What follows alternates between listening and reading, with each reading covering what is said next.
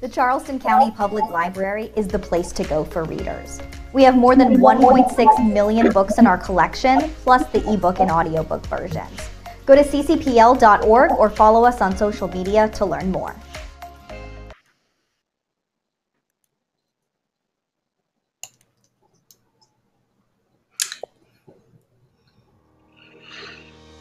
The Friends of the Library is a nonprofit organization that supports and enhances the programs and initiatives of the Charleston County Public Library through gifts of time and money.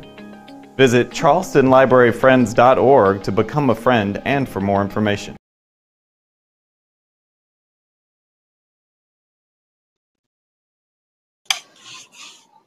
Black history is my history. Black history is my history. Black history is my history. Black history is my history. Black history is our history. Black history is my history. Black history is my history. Black history is our history. Black history is my history. Black history is our history. Black history is my history. Black history is our history. Period. Black history is my history. Black history is my history. Black history is my history at the Avery Research Center. Black history is my history at Avery Research Center. Learn more about your Black history at the Avery Research Center, opening soon.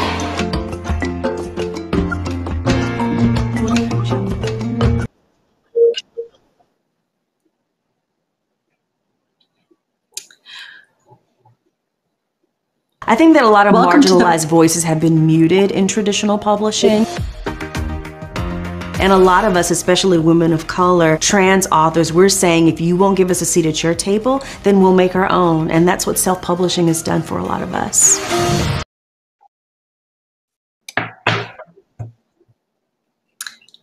Welcome to the final event in the 2021 Black Ink Book Festival.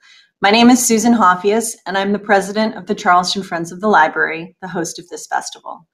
Before I introduce our MC, who will introduce our keynote speaker, Kwame Mbalia, I want to take a moment to thank our partners, sponsors, and the amazing team that has made this festival possible. First, thank you to our 2021 Black Ink Committee, all of whom are volunteers, including Dewana Brockington, our chair, Melanie Collins, Savannah Frierson, Claire Fund, Natalie Houff, Georgette Mayo, and Paul Stoney. While the Charleston Friends of the Library is the host of this festival, everything the Friends does, we do with and for the Charleston County Public Library. Thank you to the leadership of CCPL again for being all in on Black Ink.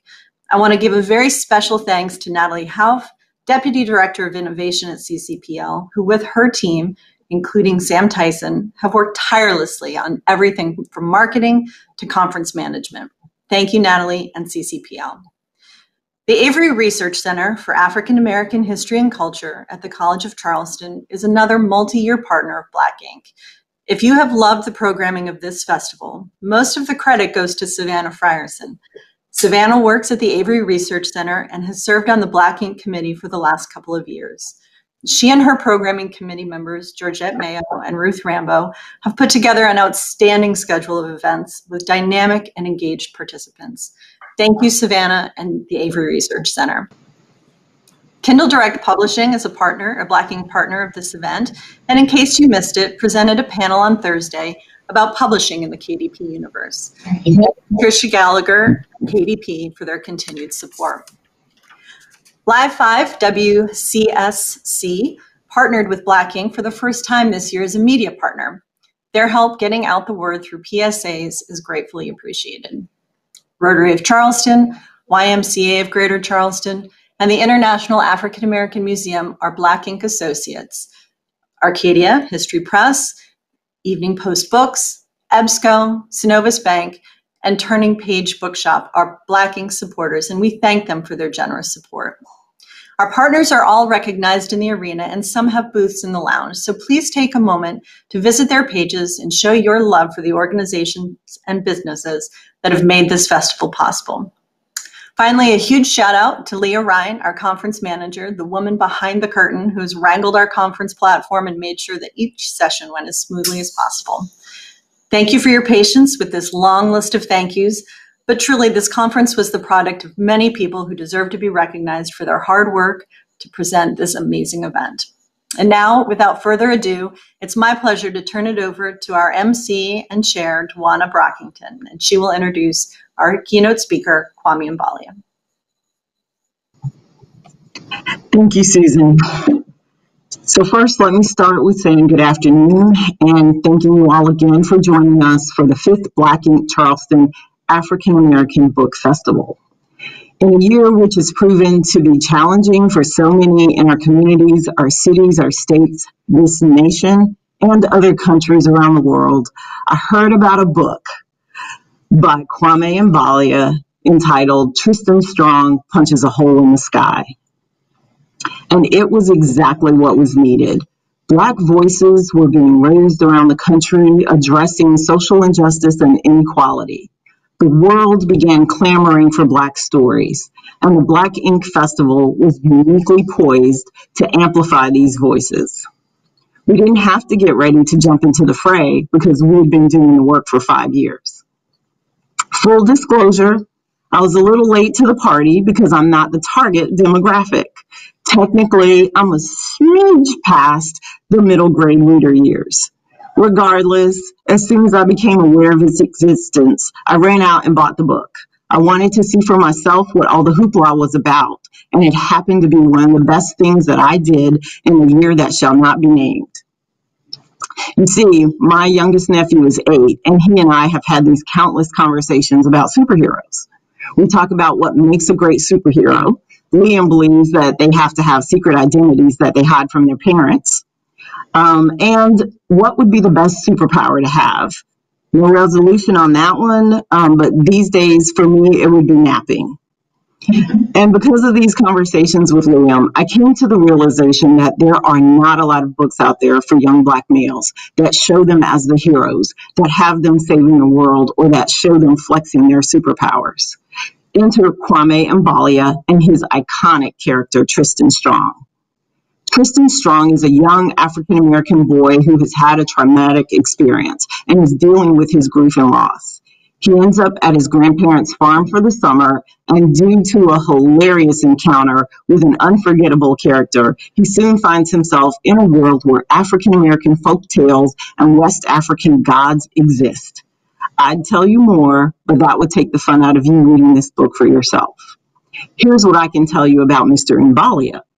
He's a husband, father, writer, a New York Times bestselling author, and a former pharmaceutical metrologist, in that order. And look up metrologist. I had to. You'll be fascinated. His books, Tristan Strong Punches a Hole in the Sky and Tristan Strong Destroys the World, are published by Rick Riordan Presents / Disney Hyperion. He is a Howard University graduate and a Midwesterner living in North Carolina. His parents exposed him to West African and African American folktales at an early age, and his mother is also a writer. His favorite writing space is a tent in his backyard when it hasn't been commandeered by his little ones. Cheez-Its and dad jokes are his jam, and he has a weekly newsletter, Black by Popular Demand, that highlights traditionally published and indie Black authors and new releases. He also includes links so that you can purchase their books. He agrees with me that Gum Baby should have her own merchandise, and I'm going to keep rooting for that until it happens. His Twitter account is very much alive and well, and I dare say very entertaining. When asked in an interview with the Brown Bookshelf about what is still needed in books centering on Black people and Black experience, he said, and I quote, laughter, love, friendship, healing, growth.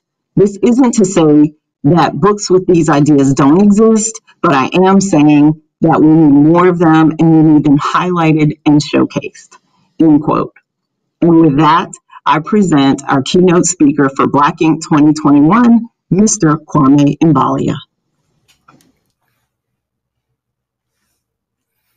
How y'all doing? I am overwhelmed by that introduction. Thank you so much for having me. I would never have dreamed that I would be doing something like this, 3 or 4 or even 5 years ago, I just wanted to write. I just wanted to write stories. So good afternoon, everyone. As has been previously mentioned on multiple occasions, but I have to say it now. My name is Kwame Mbalia, and I am the author of the Tristan Strong series. I am also the co-author, along with Prince Yoel McConan, of the middle grade Afrofuturist sci-fi Last Gate of the Emperor, which will be coming out this May with Scholastic Books. And I am also the editor and a contributor of Black Boy Joy, a middle grade anthology that will come out this August with Delacorte Books, which is focused on the joys of Black boyhood. And that is the first time I think I've ever said that sentence aloud with the books that I have written and contributed to. And it is absolutely mind-boggling. Again, like I said before, I just wanted to write stories, and to know that these stories are appreciated and valued and are being consumed globally has been, it's been overwhelming. I cry on many a night because it is fantastic. A huge thanks to the Charleston Friends of the Library and the Black Ink staff and coordinators for inviting me to keynote this event. I'm going to attempt to organize my thoughts for this in a relatively new manner, to me. So either this will go really, really well and you all will be talking about it for weeks, or it will go down in roaring flames and a spectacular failure and you all will be talking about it for weeks. Either way, you win. But how I chose to approach this keynote, this conversation for, about, and with Black writers had to be different. It did. It had to stem from a place of compassion, a place of empathy, and a place of love, because I am passionate about not only writing Black stories, but about uplifting Black writers and, aspiring writers and accomplished writers, and talking to these people, to my people, to my writers, and to my kinfolk whom I love. And is there a better way? I challenge you. Is there a better way to begin talking to someone you love, to approach them, right? To convey your passion for them, your support, your encouragement? Is there a better way to do so than by making them a playlist? I don't think so. So here it is. This introduction was technically track 1, the opening track, the intro, and Kwame Mbalia's 10-track playlist to Writing Beyond. So when I say Writing Beyond, what do I mean? Well, this playlist hopefully will explain all facets of what we are trying to write beyond, whether it's the moment, whether it's the now, whether it's the then, whether it's ourselves. So track 2 is Writing Beyond the Moment. What does it mean to write beyond the moment, to write beyond the now? Well, that's kind of obvious. Like, have you seen the world today? Have you seen the world today? How are we interacting at this very moment? Virtually, not in person. I mean, although I must say this has been a wonderful experience, and many thanks to the tireless efforts of everyone behind the scenes that have pulled this off. But we're not in person. This is the moment we're in right now. We see what's on the news. We see what's happening throughout the country, throughout the world. Sometimes as writers, sometimes as Black writers, we have a higher escape velocity, right? We have a higher escape velocity our minds have to reach if we're going to leave the gravitational influence of the forces working against us right now. Did you like that term, right? My daughter wants to go into space, so I got to throw that in there. Escape velocity, meaning how fast we have to go in order to escape the gravitational forces working against us. If that metaphor doesn't suit you, if it doesn't float your boat, I also thought about using the metaphor of activation energy. I'm a scientist. I'm a former scientist, but I will always be a scientist. And I thought about activation energy, which is what is required for atoms or molecules to undergo transformation or physical transport. Activation energy. What do we need to transform ourselves or to physically move ourselves in spaces that have been traditionally closed to us? Activation energy. So how do we escape these forces arrayed against us? How do we attain this energy to transform thought and deed and scrolling feeds into words? It's easy. Well, it's not easy. It'll take a village. Communities have always shared burdens, and this is no different. Finding your people, i.e., those writers who share your drive, who match your energy, who are reaching for the sky right beside you, that's critical. And yet, you have a head start right here with Black Ink. The writers and contributors here at Black Ink attended this festival for the same reason as you. Community. A community of writers. So reach out. Listen, I was in, the air meet space, right? I saw those tables that you could sit out, the social lounge that you could sit at. Sit down, reach out, start a conversation, and then start a transformation. That's track 2. I hope y'all like this playlist, man. I really do. Track 3, the then. Writing beyond the then. What is the then? That's easy. We talk about it all the time. That is the quote unquote canon. The literature ordained as gospel and taught religiously. Literature astonishingly monochromatic and gender exclusive. Exclusive, not inclusive. We talk about the classics, the bastions, the hallowed. By the way, if you cannot read the words, because you can't, they're on my screen, and if you can, we're going to have words after this conversation. If you cannot read these words I'm speaking, you should note that there should be question marks after those accolades, or at least an asterisk when we talk about the classics, the bastions, and the hallowed. But how do we write beyond the literature of then? Again, we do so, as a community, by challenging the systems that say that these are essential and replying, essential to who? Or, if you're an English teacher, to whom? I'm not sure which one of those fits right there, but either way, you get the gist of what I'm trying to say. As a community, we must challenge the system, and as individuals, we must challenge ourselves. I'm currently reading a book called Craft in the New World. And I wanted to read a section. It's like a paragraph of something that I've underlined, highlighted, and might even photocopy and tape onto my dresser. All right. And it goes, writers of color in a workshop where the craft values are implicitly white, or LGBT writers in a workshop where the craft values are straight and cis, or women writers in a workshop where the craft values are patriarchal and so on, are regularly told to know the rules before they can break them. They are rarely told that these rules are more than just craft or pure craft, that rules are always cultural. The spread of craft starts to feel and then work like colonialism. Recognize how you've internalized the then and then begin to dismantle it internally and externally with community. That was track 3. And track 4, I got to break it up a little bit. This is my interlude. So for track 4, the track 4 interlude, we have a reading from Tristan Strong, Punches a Hole in the Sky.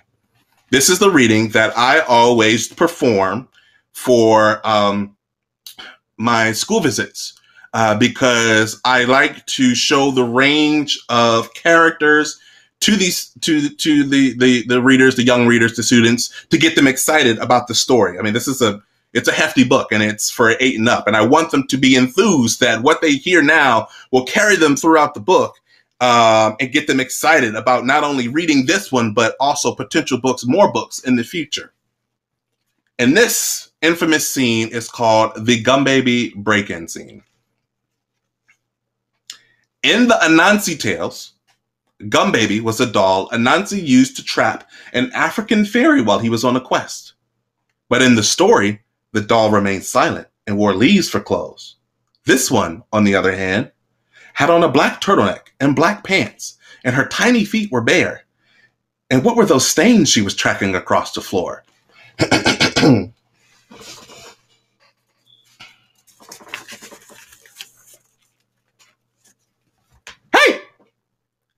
Gum Baby's talking to you, big boy!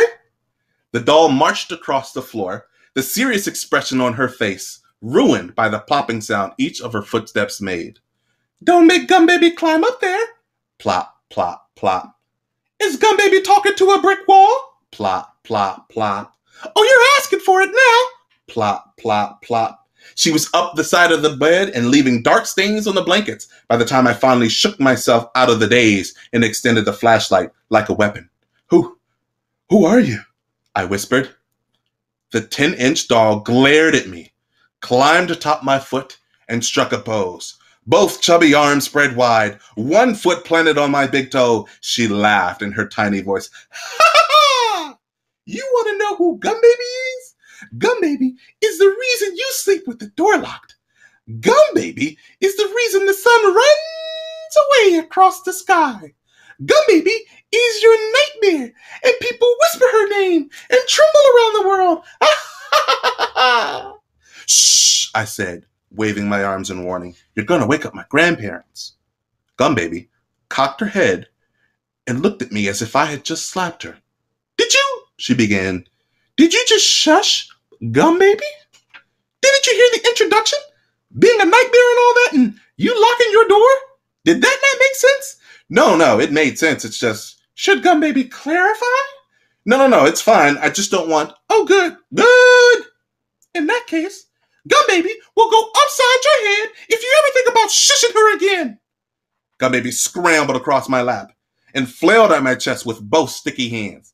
Let another shush come out of their mouth. Let it. It'll be the last shush your shush maker will shushify. From Tristan Strong, Punches a Hole in the Sky. But enough of the interlude. We got to get back to the playlist, right? That was track 4. Track 5. Track 5 is all about writing beyond advice. The writing arena is littered with advice. Like, you can't take 2 steps without stumbling over it. And some of it will be useful or informative or even inspiring. Advice about established genre norms or word counts or point of view, maybe narrative structure. And look, this advice will be helpful. It'll also be intimidating because you'll get advice from other authors, maybe advice from a keynote speaker who struggles to practice what he preaches from time to time. You'll get advice from readers, from agents, from editors, from marketing, from the internet, from Twitter, from craft books you collect like Bad Decisions on a Saturday night. You'll get advice from everywhere. And all of that advice is good until it isn't. And you have to write beyond it. Because at the end of the day, you will have to write the story that calls to you to be written. If it exceeds the expected word count of an opening chapter, or uses 3 different POVs, and one of them happens to be a secondary viewpoint, which, parentheses, by the way, that novel that I'm referring to in question is the 5th season, a fantasy book by N.K. Jemisin, which went on to win the Hugo Award for Best Science Fiction or Fantasy Novel, and whose 2nd and 3rd novel in that trilogy also went on to win the Hugo Award in following years, making her the first author, a Black woman, the first author to receive that honor in such a fashion, in parentheses. If that's the story that calls out to you to be written, then you will have to write beyond all of that aforementioned advice. It is easy to collect advice. Build a comfortable house of cards to shelter yourself in, made of advice. But when that story calls for you to be written, and it demands that that shelter come tumbling down, and that advice discarded like a bad hand, you're going to have to make a choice. You can either A, force force that story into the constraints of someone else's expectations, or you can write beyond. And you already know what I want you to do.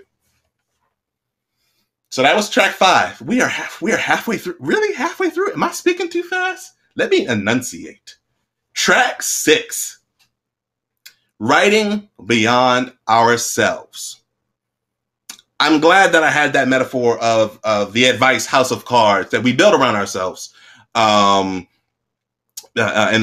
track 5, because track 6 in the Kwame Mbalia 10-track playlist of Writing Beyond is writing beyond ourselves. Because that, in my opinion, we are the biggest obstacle we will face as writers.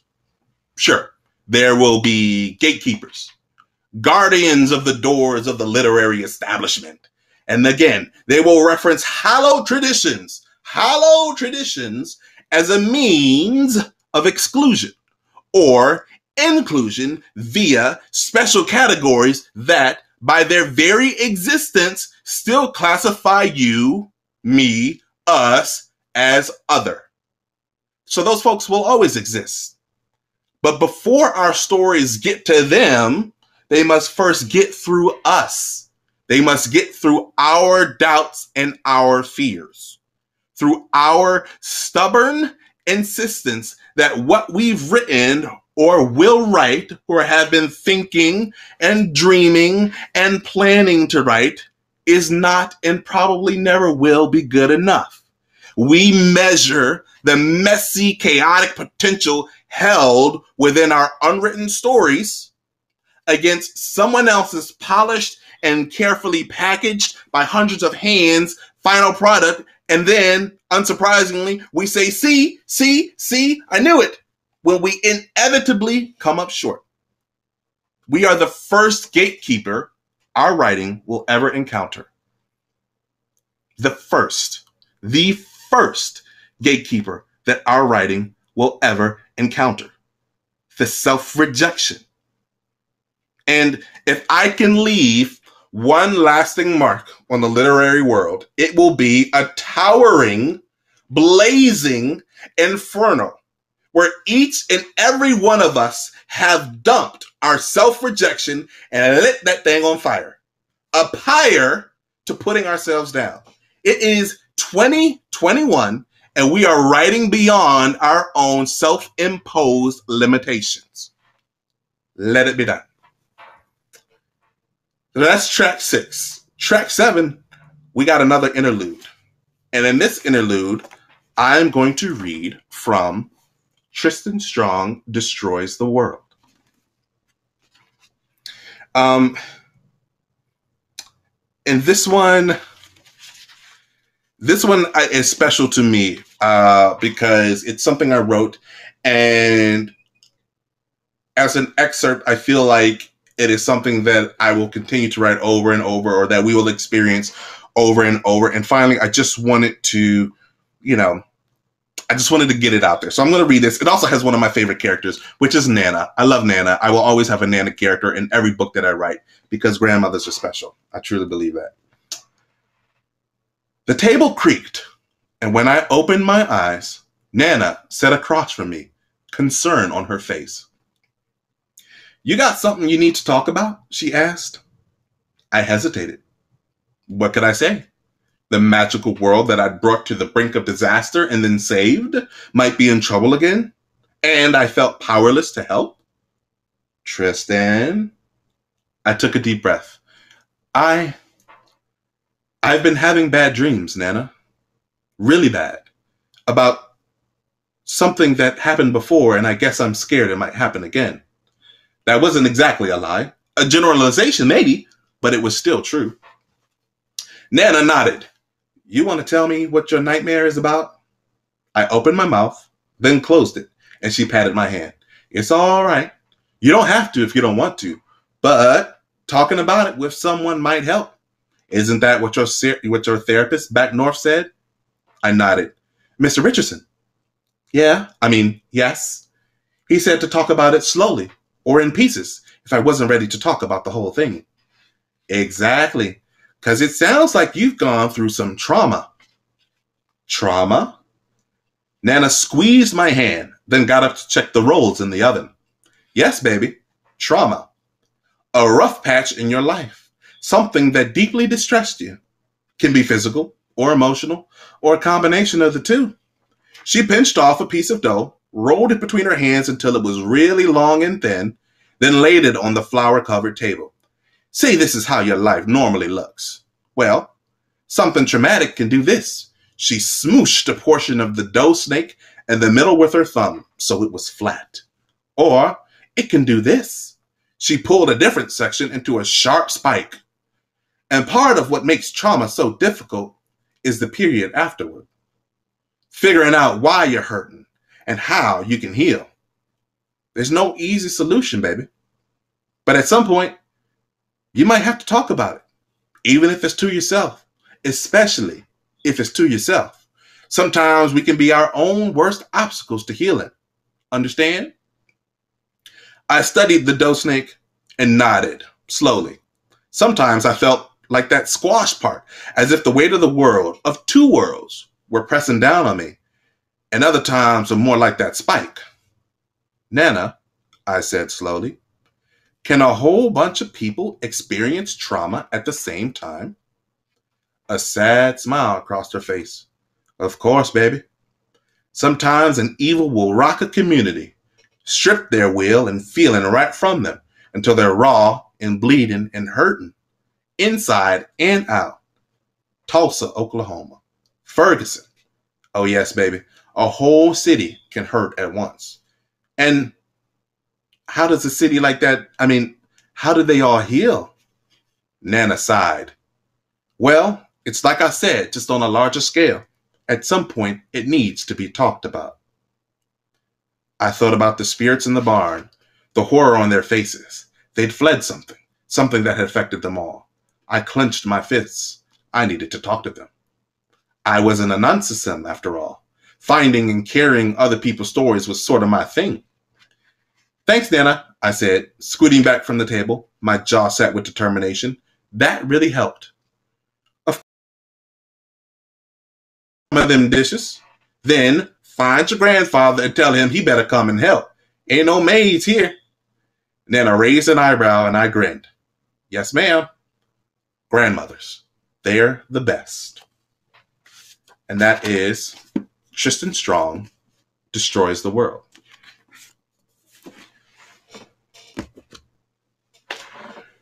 That was track 7. That was our second interlude. Track 8. Whew. Track 8. How am I, you know what? I just gotta dive right into track 8 because this is something that I feel like the world grapples with. I grapple with. Everyone grapples with. Track 8. How do we write beyond the perception of Blackness? I had to save this one for last. The last, non-interlude track on this playlist, Writing Beyond the Perception of Blackness. Yes, indeed. Whose perception? Whose perception of Blackness? Yours? Mine? Ours? Theirs? I'm talking about everyone's perception. The phrase goes, and I'm sure that you have all heard this at some point before, the phrase goes, we are not a monolith. Black is not a monolith. Meaning, your Black experience isn't mine, and ours isn't what the publishing industry has traditionally paid to see. And we're not a monolith, baby. We are an iceberg. We are a collection of the freshest water, the potential for life, broken off and floating together across hostile sea waters where forces are constantly dragging us down. You think of icebergs as white, but did you know that they could be striped or a rainbow, a collection of colors, an amalgamation of sediment collected on our journey across the sea? 90% of ourselves cannot be seen. Our depths exist below the surface at levels we haven't even fully explored, but explore it we shall. That's what we're here for. We're writing about it. We will write about our Blackness, and it will be perceived. as one facet of many, as one tributary of a river, not the totality of an entire people. We will write about our pain and suffering, about our sadness and grief, about our trauma and rejection. We will also write about our love and desire, our beauty and grace, our joy and our peace.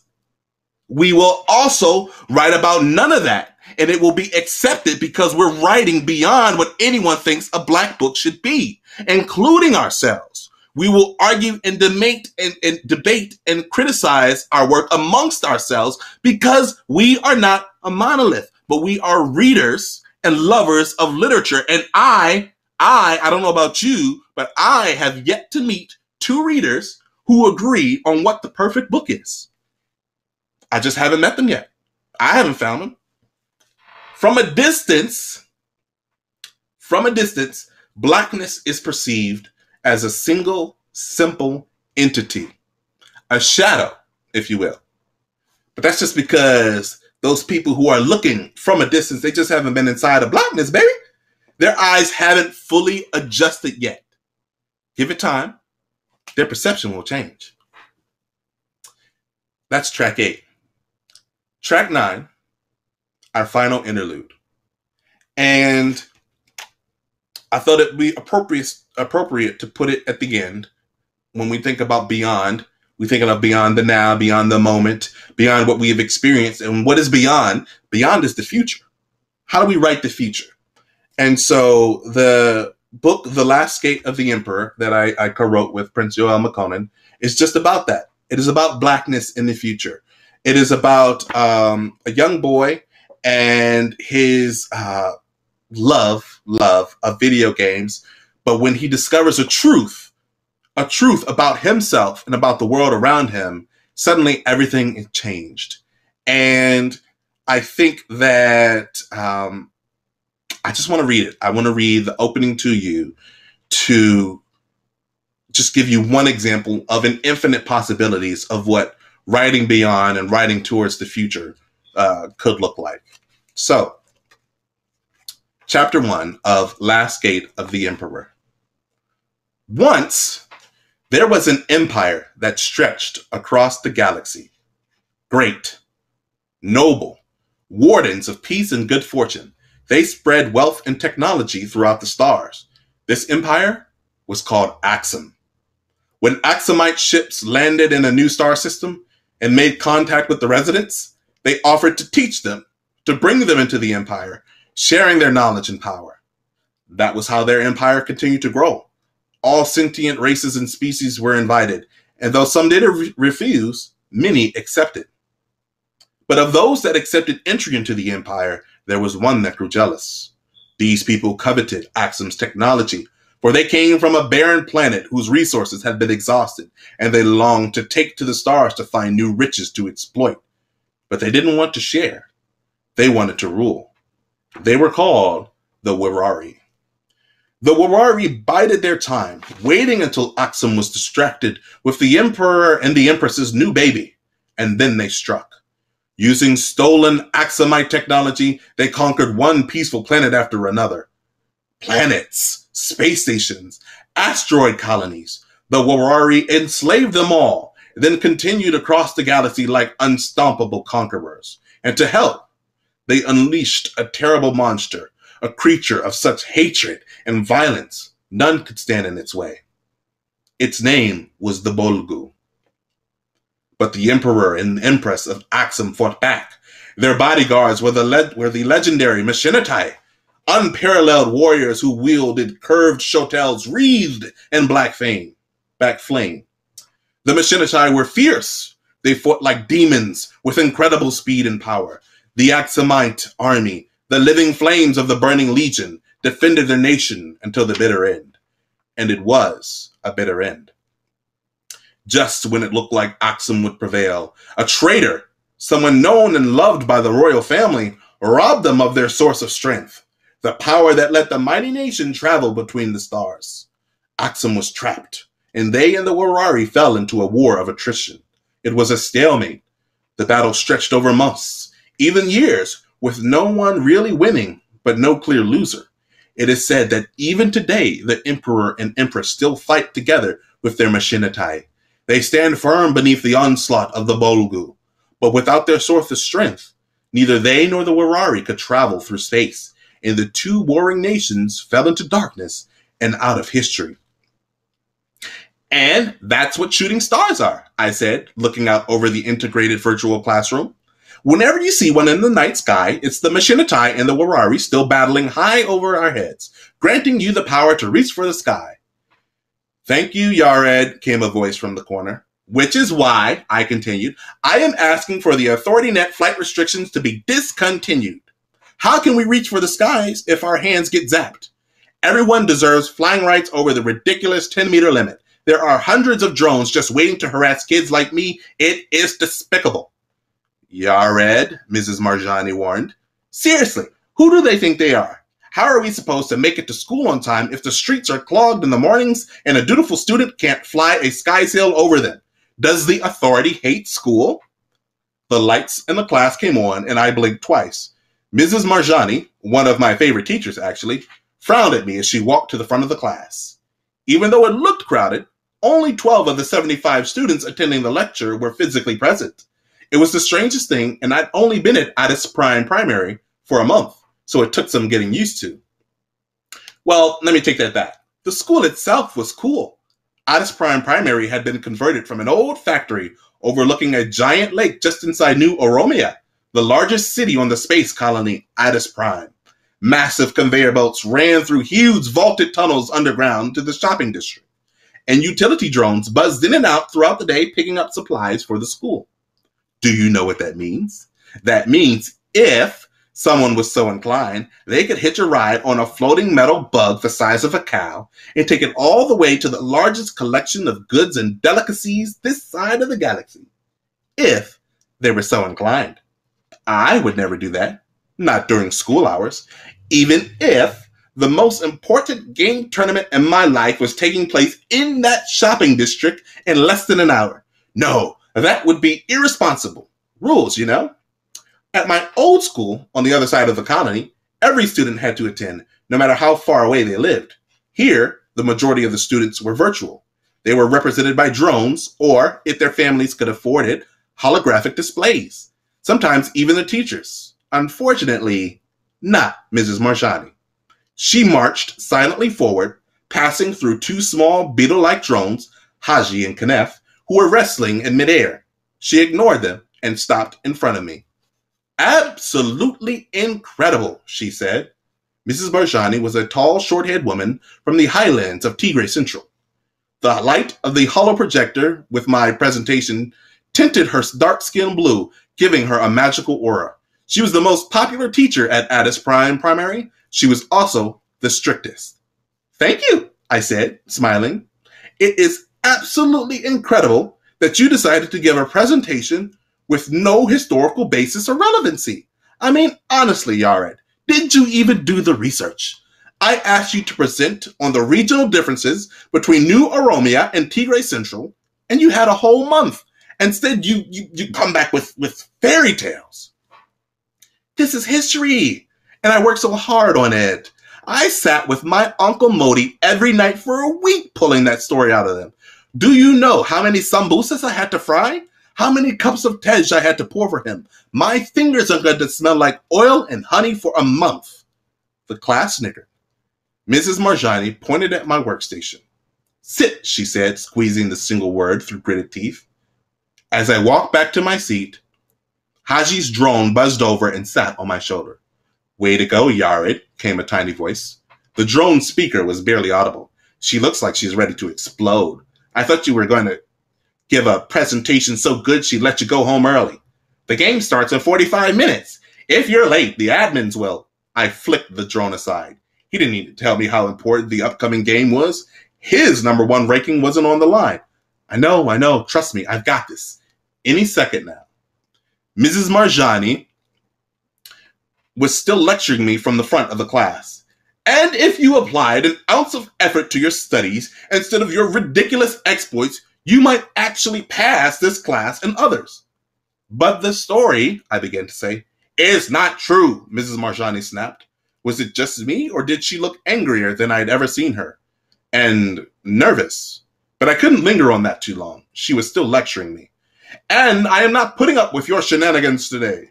Report to independent study. I expect a full revised presentation on the history of Addis Prime by tomorrow morning. Dismissed. The rest of you, screens out. Please load the holovid labeled 2109-A. Everyone groaned. A few people shot angry glares my way. I didn't meet their eyes. This was my fourth school in 2 years, and it looked like I'd spend my time here like I did at all the others. Alone. Independent study was a large room in the center of the school equipped with study pods so students could focus on exams or final projects.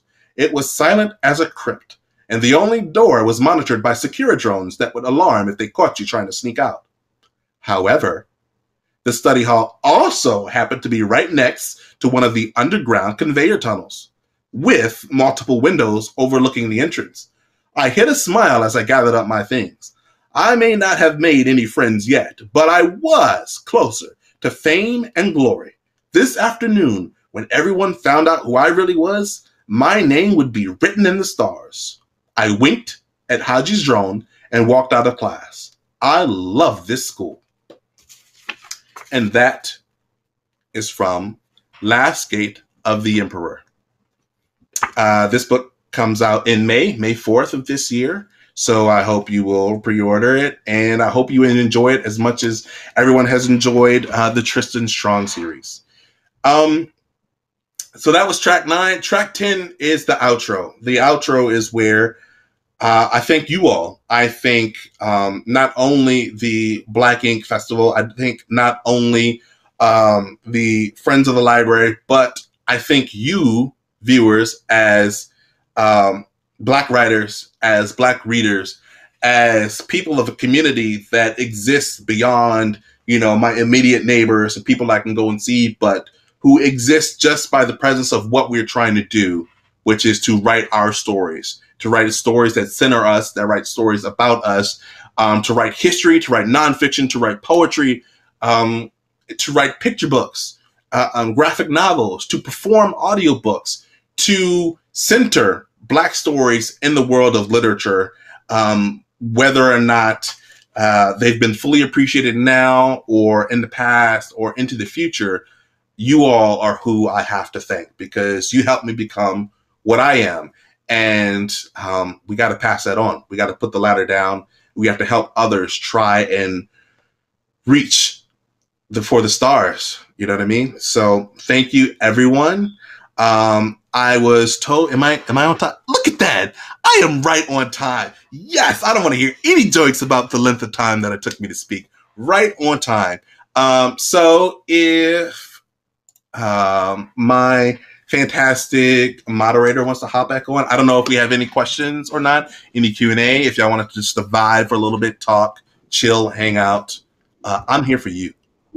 So, as our wonderful keynote speaker has said, you have an opportunity to ask questions. So there is a chat box to the right of your screen. There's a segment that says Q&A. You can post your questions there. I will read them to Mr. Mbalia and get his response. So we'll give you guys a moment, and also he will be available for a few minutes afterwards in our arena. He has a booth. So you can join him there in his very fancy booth. So I do have a question about your conclusion. What can you tell us about the conclusion of the Tristan Strong series? Book 3 of the Tristan Strong series will be out this year. I know the title. I can't tell you the title. I've also seen cover sketches. I can't share them with you, but I absolutely adore them. And I just turned in edits to revisions to my editor. So we might have copy edits come back and stuff like that. But as far as the story goes, it's kind of set now, and I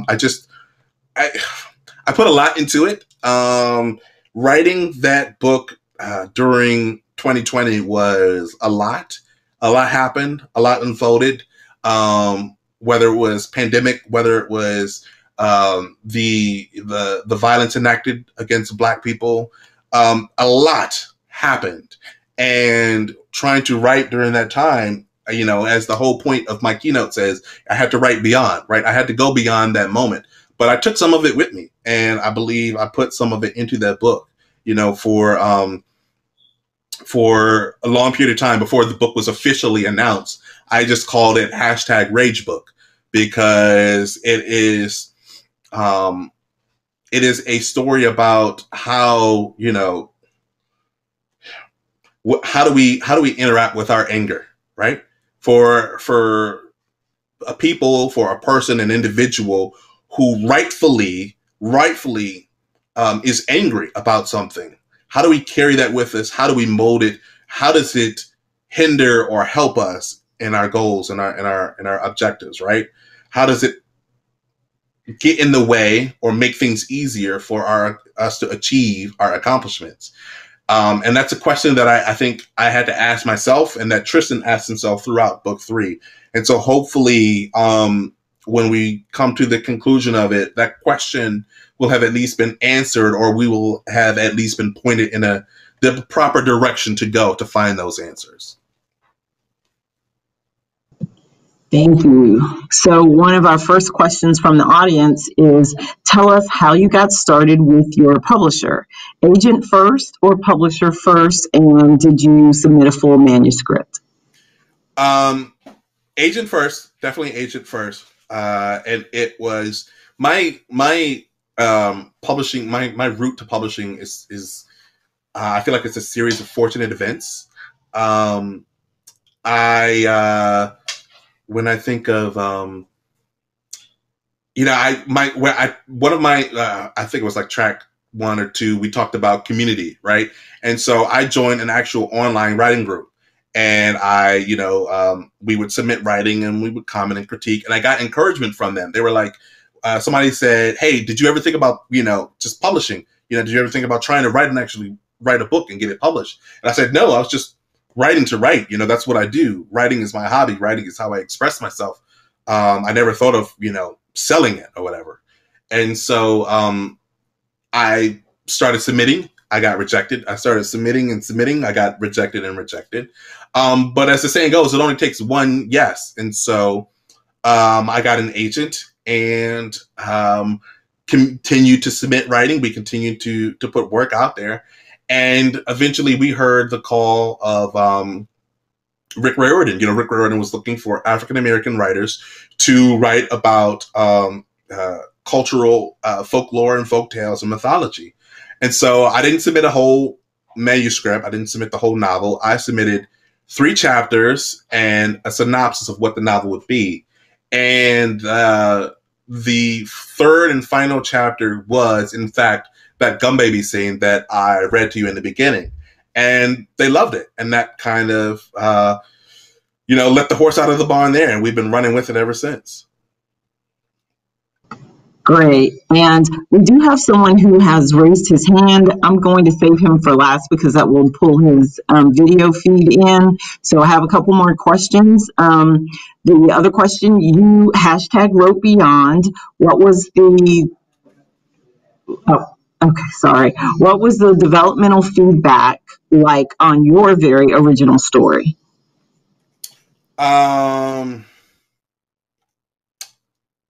Well, if we're talking about Tristan, Sean Punches a Hole in the Sky. The feedback on that were, I always tell this to young writers and young readers because sometimes these concepts exist in contrast to them, and you can get great response and still have to fix things. Right? Like people can love your work and it's still not be perfect, or it's still not be ready to actually be published. Right? And that's a lot of times because one of the jobs of an editor is to see beyond the errors, to see beyond the part of the story that needs work, and to grasp the story in its totality, to see its potential. when we talk about gatekeepers and we talk about the obstacles presented in front of us as Black writers, some of the times is that we feel, or it's been pretty evident that editors have not been able to grasp that totality of the story within some of the Black stories that have been written. And so for me, I got feedback. It's like, hey, we need to, this is great. It's not ready, right? Like it looks good. It's not ready, right? If you make a pizza and it says put it in for 15 minutes and you take it out at 7 because the cheese looks like it's bubbling, it's not cooked yet. It looks good. It looks great. You might be ready for it, ready to put it on the table, but it is not ready. And so that's for every book that I've turned in. It has never been perfect. And for every book that I will turn in, it will never be perfect. There will always be something to correct, right? There will always be something to fix. Nothing that we ever write and produce for the first time is perfect. That's what revisions are for. Okay, and then we have a question about how did you get connected with schools? Are they on recommended book lists for middle schools? So are your books on recommended book lists? I sincerely hope so. If not, how do I get them onto those book lists? Help me. Help me put them onto those lists. I want to give you my book. Please, let me give you my books. Put them on the list. Put them on the list. But for me specifically, people reach out. I've gotten DMs. Officially, the best way to go to do so is to go to my website, and I have a school visit page. And of course, everything is virtual now. But you fill out that form on the page, and it sends an email, and we coordinate time and what you're looking for. Who am I speaking with? Is it a keynote to a fantastic festival? Am I speaking to middle schooler, third grade? Am I speaking to high school? And we coordinate it that way. So, I'm easy to reach. I'm always on Twitter. My website, comes straight to me. Like there's no, middle manager. I pretend like, hey, this contact form is being routed and we will get back to you. It's me. I will get back to you when, time permits and the baby allows me. Okay, we have 2 more questions and then we're going to wrap up.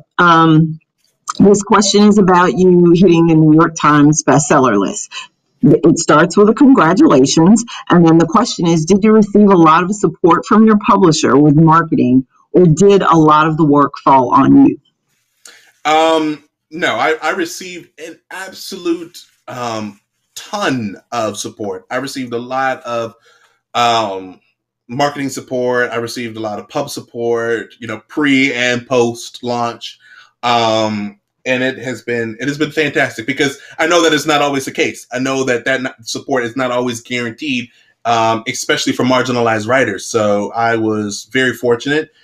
Disney and Rick Riordan Presents specifically, they've had my back. If Tristan is a book, that uses the analogy of boxing a lot, they have been in my corner from the very beginning. So we received a lot of support, and it's fantastic to know that support was received by you, right? Like all that support could be great, but it's the readers. I'm very grateful for the support, but I'm even more grateful for the readers out there, the booksellers, the librarians, the teachers, the staff, media center specialists, and parents for getting it into the hands of children, book clubs. You all out there said, I want to read this book. You should read this book, and you should read this book. Let's all read this book together, because that is what put me onto the list. Awesome. And then the final question, what new adult literature have you enjoyed reading in this season? What you said again? What adult? New adult literature? As in the new adult category, or as in new literature for adults? That's a great question. If Rhonda, can you, in the chat, or in the Q&A, can you clarify your question for us? In the meantime, I'm going to start thinking about adult literature. So she says new lit for adults. Gotcha. Okay. Oh God. And I should have had this. Actually, you know what? I have it. So Monday. No, last week, January 5th, I think. So the first book release Tuesday of this new year of 2021, this book came out called The Prophets by Robert Jones Jr. So I've been reading that. I also devoured The Secret Lives of Church Ladies, which is a collection of short stories, and is absolutely fantastic. It is tiny. You can read this in a day, and then you will reread it that same day. It is really phenomenal. It is fantastic. You see, I've got my bookmark in there. I think actually I was going to talk. I wanted to talk about one of the stories in here, but just ran out of time. I couldn't make it into the track list. Side note, when you're making a playlist for someone, you want it to be short and sweet and impactful. You don't want a 35-track playlist, okay? Because that means you just threw everything on there. Short, sweet, 10 to 15 songs, okay? Maybe a couple interludes if they're important. Short and sweet. So maybe you can talk about that one in the after. Oh, yeah, absolutely. Mm-hmm. And then I'm sorry, I didn't mean to cut you off with your last. I think just because it's appropriate, because of what Monday is that I always read these every I got them last year, so for 2 years in a row now, by Martin Luther King Jr. The first is Why We Can't Wait, and the second is Where Do We Go From Here, Chaos or Community. So I am sick and tired of the same culprits parroting the same phrase that gets trotted out every time during MLK Day, and where it's like, this is, he had a dream, this is what he believed, we should work together, and then the very next day they go right back to tearing us apart. I believe that you should read the totality of what MLK actually had to say, and you will be astonished. You will understand why at the period he was alive, he was vilified by a lot of people. And you will understand a lot more why people selectively choose the quotes that they do. Because if they actually quoted some of the more other less quoted portions of what King had to say, they would be looking at themselves in the mirror, and maybe they wouldn't like what they saw. Thank you. This has been so amazing. And as I sat here and listened to your 10-track playlist, I was very grateful that we are recording this, because I'm going to need to go back and look at it and digest it. And because you stepped on my toes a lot bit, in a great way. And so I'm really thankful for your time and your energy. And I just want to close us out by saying, on behalf of the Black Ink Planning Committee, I would like to thank our keynote speaker, Kwame Mbalia, the panel speakers, the moderators, the attendees, and the team behind the scenes that made this all happen. We are so glad you all participated in our first ever virtual event, and we hope that you had a good time. We hope you learned a little something, and we hope you made some connections. And most importantly, we hope you discovered some new writers. So help us do our part in amplifying Black voices by sharing the videos from this conference. They are all available on our YouTube and Facebook pages. Like, hit your friends up, tell them those who couldn't make it, they can still check us out. Sign up for our mailing list so that you can be in the loop with future Black Ink events. And we just hope you'll join us in 2022 for the 6th Black Ink Charleston African American Book Festival. Have a great afternoon and stay safe turning off those computers later on. So if you're interested in joining Mr. Mbalia, he will be in the arena. You can find that on the left side of your screen, and in his booth, he has his own booth. You can sit at his table and have a conversation with him. And so again, on behalf of Black Ink, we thank you and have a great day.